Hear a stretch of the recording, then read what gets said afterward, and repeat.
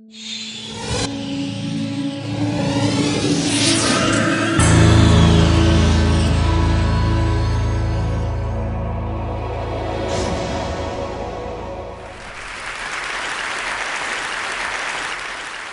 grew up interacting with the physical objects around us, and there are enormous number of them that we everyday use. Unlike our most computing devices, these objects are much more fun to use with. When you talk about objects, one another thing automatically comes attached to that thing, and that is gestures, how we manipulate these objects, how we use this object in everyday life. We use gestures not only to interact with these objects, but we also use to interact with each other. Like gesture of namaste, maybe to respect someone, or maybe in India, I don't need to teach a kid that this means 4 run in cricket. It comes as a part of our everyday learning. So I'm very interested from beginning that how can our knowledge about everyday objects and the gestures and how we use this object can be leveraged to our interaction with the digital world. Rather than using a keyboard and mouse, why can I not use my computer in the same way that I interact in the physical world? So I started this exploration around 8 years back, and it literally started with a mouse on my desk. Rather than using that for computer, I actually opened it. And most of you might be aware that in those days, the mouse used to come with a ball inside, and there are 2 rollers that actually guides the computer that where the ball is moving and accordingly where the mouse is moving. So I was interested in these 2 rollers. And I actually wanted more, so I borrowed another mouse from a friend, never returned him, and I have now 4 rollers. What interestingly I did with these rollers is basically I took them off from these mouses and then put in a one line. It had some strings and pulleys and some spring. And what I got is basically a gesture interface device that actually acts as a motion sensing device made out of $2. So here, whatever movement I do in my physical world is actually replicated inside the digital world just using this small device that I made around 8 years back in 2000. Because I was interested in integrating these 2 worlds, I thought of sticky notes. I thought, why can I not connect the normal interface of physical sticky note to our digital world? A message written on a sticky note with my mom on a paper can come to an SMS, or maybe a meeting reminder automatically syncs with my digital calendar. And a to-do list automatically syncs with you. But you can also search in the digital world, or maybe you can write a query saying, what is Dr. Smith's address? And this small system actually prints out. So it actually acts as a paper input-output system, just made out of paper. In one another exploration, I thought of making a pen that can draw in 3 dimensions. So I implemented this pen that can help designers and architects not only think in 3 dimensions, but they can actually draw so that it's more intuitive to use that way. Then I thought, why not making a Google map, but physical world? Rather than typing a keyword to find something, I put my objects on top of that. If I put a boarding pass, it will show me where is your flight gate. A coffee cup will show you where you can find more coffee, or where you can trace that cup. So this was some of the earlier explorations I did, because the goal was to connect these 2 worlds seamlessly. Among all these experiments, there was one thing very common. I was trying to bring a part of the physical world to the digital world. I was taking some part of the objects or anything intuitiveness of the real life and bringing them to digital world.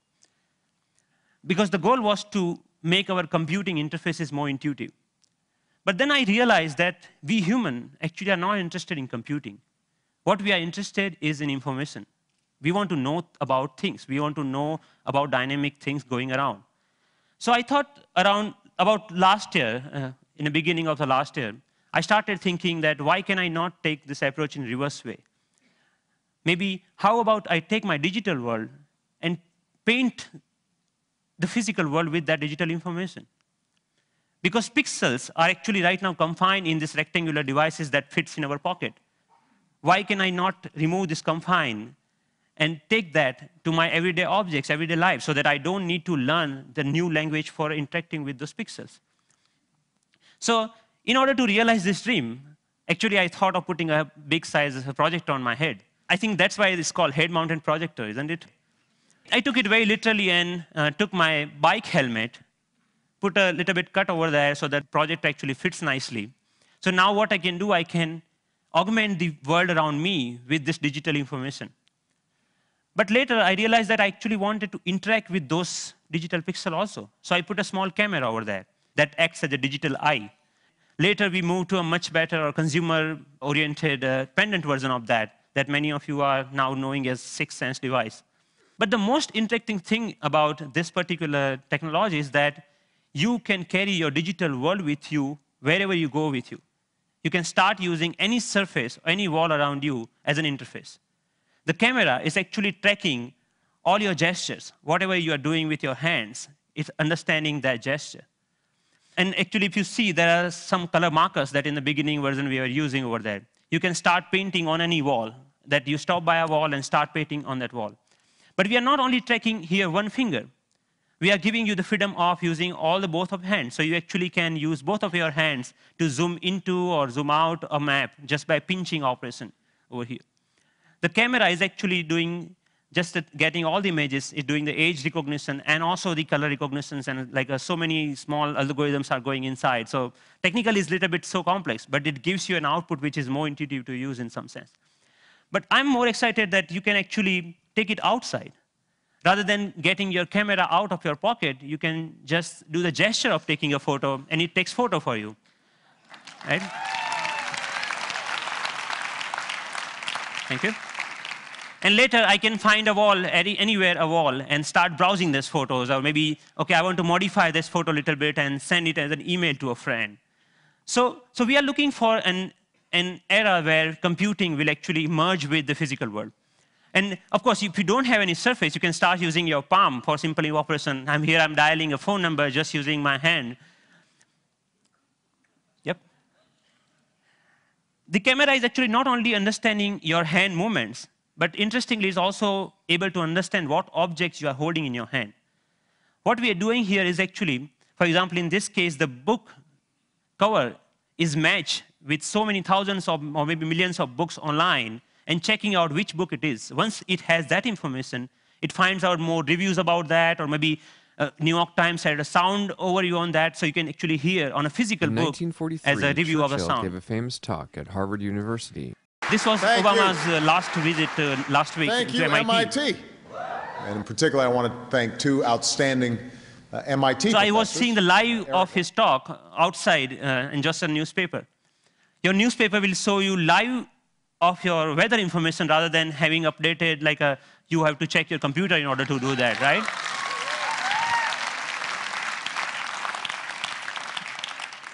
When I'm going back, I can just use my boarding pass and to check, oh, my flight has been how much delayed. Because at that particular time, I'm not feeling of opening my iPhone and checking out a particular icon. And I think this technology will not only change the way, yes, it will change the way we interact with people also, not only the physical world. The fun part is like I'm going to Boston Metro and playing Pong game inside the train on the ground, right? And I think the imagination is the only limit of what you can think of when this kind of technology merging with the real life. But many of you argue, actually, that all of our work is not only about physical objects. We actually do lots of accounting and paper editing and all this kind of thing. What about that? And many of you are actually excited about the next generation tablet computers to come out in the market. So rather than waiting for that, I actually made my own, and just using a piece of paper. So what here I did is remove the camera. All the cameras, webcam, have a microphone inside that camera. I removed that microphone from that. And that, just pinch that, like just make a clip out of that microphone and clip that to a piece of paper, any paper that you found around. So now the sound of the touch is exactly getting me when exactly I'm touching the paper. But the camera is actually tracking where my fingers are moving. You can, of course, watch movies. Good afternoon. My name is Russell, and I am a wilderness explorer in Tribe 54.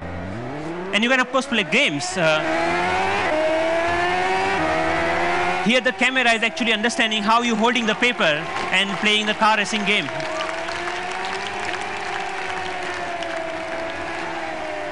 Many of you already must have thought, okay, you can browse. Yeah, of course you can browse to any website. So you can do all sort of computing on a piece of paper wherever you need it. So, but more interestingly, I'm interested that how we can take that in a more dynamic way. When I come back to my desk, I can just pinch that information back to my desktop so that I can use my full-size computer. And why only computers? We can just play with papers. Like paper world is interesting to play with. So here I'm taking a part of a document and putting over here the second part of from second place, and I'm actually modifying the information that I have over there.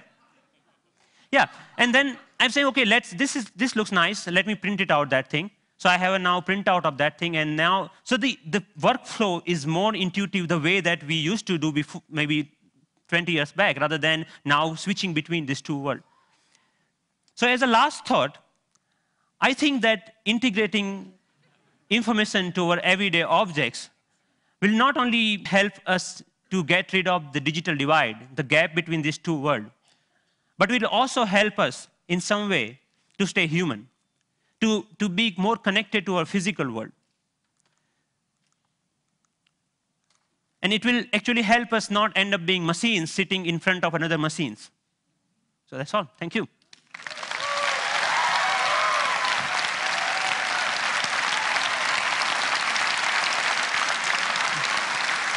Thank you. Thank you. Thank you. Thank you. Thank you. So Pranav, first of all, I mean, you're a genius. This is incredible, really. Thanks a lot. What are you doing with this? Is there a company being planned, or is this research forever, or what? So there are lots of companies, actually sponsored companies of Media Lab, interested in taking this ahead in one or the way. The companies like mobile phone operators want to take this in a different way than the NGOs in India are thinking that why can we only have sixth sense? We should have a fifth sense for missing sense people who cannot speak. Maybe this technology can be used for them to speak out in a different way, but maybe speaker system. I mean, what are your own plans? Are you staying at MIT, or are you going to do something with this? I'm trying to make this more available to people so that anyone can develop their own sixth sense device, because the hardware is actually not that hard to manufacture or something, hard to make your own. And I will provide all the open source software for them, maybe starting next month. So that open source? Wow. Yes. Wow.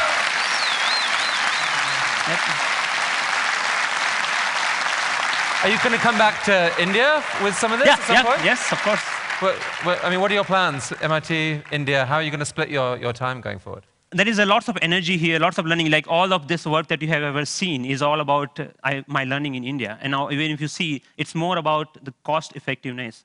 This system costs you $300 compared to the like $20,000 of Surface tables or anything like that. Or maybe even the $2 mouse gesture system at that time was costing around like $5,000. So we actually, I showed that to, in one of the conference to President Abdul Kalam at that time. And then he said, okay, we should use this in Bhabha Atomic Research Center for some use of that. So I'm more excited about how I can bring the technology to masses rather than just staying that technology into lab or environment, something like that. Based on the people we've seen at TED, I would say you're truly one of the 2 or 3 best inventors in the world right now. And it's been an honor to have you here at TED. Thank you. Thank you so much. It was fantastic.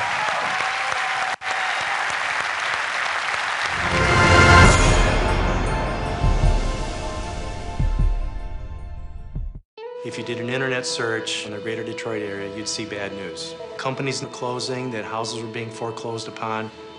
However, when there are negative things going on, there's also opportunity. And for people that look for it, like Dave, they see the opportunity and they say, I can make a difference here. There's a constant stream of negative news about, economics and whatever.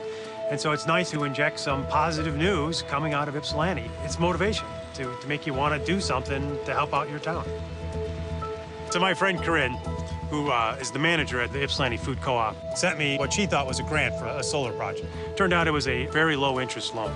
So it kind of sparked my interest, and then I did some searching and was able to actually find a small $6,000 grant from the state of Michigan. But I've never done solar. I didn't know square one about how it was done. We bought panels, we figured out how to do it, and that was our first system. We needed to monitor the power and be able to track how much is coming in and out. I did find products that would do this for us, but those products could cost thousands of dollars. You know, we didn't have $1,000. We invented a way to read utility meters for essentially free. My goal is to see a cloud. And I wanted to see a nice, smooth solar graph. Then I wanted to dip a little bit and know that a cloud just went over the solar panels. My wildest dreams is to have 100 locations in Ypsilanti, all on Solar Ipsy, all being tracked in real time. And Ypsilanti would be the place to come for solar information. When I started, I was searching and I was looking in 10 or 12 different places. And so now we have a website where information's already been collated, and so someone can search on solar, find this site, and hopefully have all the information they need. It's just amazing that you see people in far-off remote villages in like Mongolia, you know, if they're looking for solar power or for some information, it's there for them to find. And it's happened, you know, it's so cool.